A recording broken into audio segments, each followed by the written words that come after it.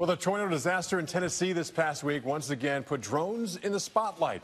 The technology is invaluable in the hours and the days after a catastrophe. The eyes in the sky not only provide us images of the disaster scene, but they can also assist with search and rescue. And in some cases, drone technology still has a role to play once a community moves into the recovery phase. And let's explore that with our guest this morning. Matt Sloane is the CEO of Skyfire Consulting. His company trains and certifies first responders in the use of drones. Matt, good morning to you. Good morning. Thanks for coming in and bringing all this, too. Absolutely. So just give us a broad sort of sweep of how first responders are using drones. Yeah, so the most obvious one is using a thermal imaging camera, which we have on display here. Obviously, two different aircraft, different types of aircraft, but this is useful for finding people when they're lost or you're searching for people in rubble piles and things like that. It can actually show the heat signature of a person and help first responders see something they wouldn't otherwise see. There's other ways you can use them as well to, big, giant, sweeping overviews of damage fields. You can do 3D mapping with them, all kinds of different things. And you can even drop life jackets and radios and water bottles with them. Well, also in some situations, there's probably kind of a safety advantage of using drones rather than kind of putting first responders into a very dangerous situation. Yeah, absolutely. I mean, one of the things we're always trying to do is minimize the danger to human life. So anytime you can send a piece of plastic in there to do the work of a human being and keep them safe, I think it's a good idea. A lot of times these things can go into areas with a hazmat spill or a train derailment, things like that, so people aren't having to don those suits and go in there and put their lives in danger. Often, though, after a natural disaster, there's temporary flying restrictions in place. So how do you manage that? Does it limit actually what you can do with drones? Yeah, it really does. And I think that's the most critical thing here is that, anybody can go out and buy a drone at a store and put it up, but that really is going to limit rescue operations. So the important thing is if you're going to be flying after a disaster, make sure you abide by all the rules and find the incident commander. There's always going to be an incident commander. Make sure that that person is aware of what you're doing, gives you permission to do it before you actually go and fly, because there's going to be helicopters out there rescuing people, and you want to make sure to stay out of their way.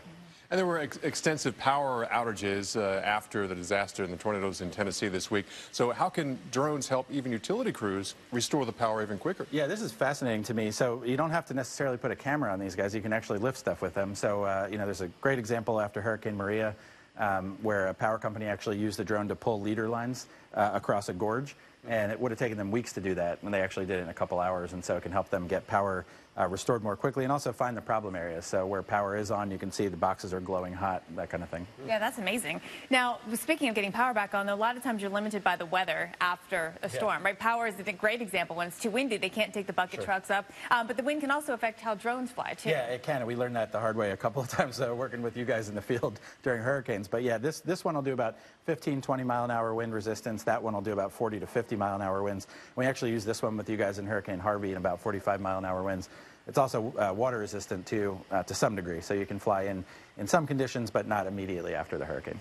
Let's talk about how long these things are useful as well. So it's not just the hours or perhaps a day or two. These things are also helpful in recovery even days, weeks, and months later. Yeah, as I sort of mentioned earlier, you can do 3D mapping with these things. So what's great is you can actually go in and see what it looks like before, right after, a couple days later as recovery efforts are going on. You can look at erosion and actually take those maps and take measurements. So they're really useful tools for kind of rebuilding and seeing where the problem areas are. Yeah, I know you kind of touched on this, but one thing that worries me is you've got emergency responders using the drones, but then you've got people who might just have a drone, of their own that they want to get up there. Yeah, we hear about this in the wildfires out in California quite a bit. They're interrupting fire, operations with the big airplanes and things like that.